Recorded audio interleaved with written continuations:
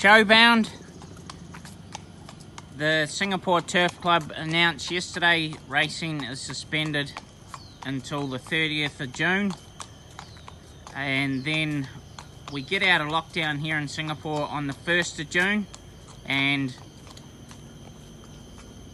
obviously we'll just have to see how we progress through the lockdown, and then the Singapore Turf Club will update us when we will resume trials and racing. But we are able to go 3/4 pace with the horses now, so we're just building up fitness, and hopefully we will resume racing in early July. But that's all I can say at the moment. We aren't racing until after the 30th of June.